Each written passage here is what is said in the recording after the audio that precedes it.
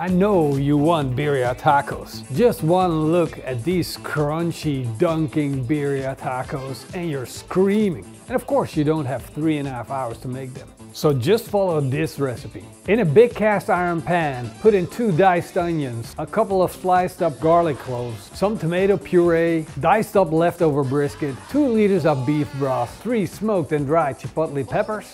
Let it simmer. Set up a cast iron skillet over the open fire of the Pola grilli. Grill the tortilla with brisket and cheese, fold over the tortilla, press it hard, pour over the consommé and dunk it deep.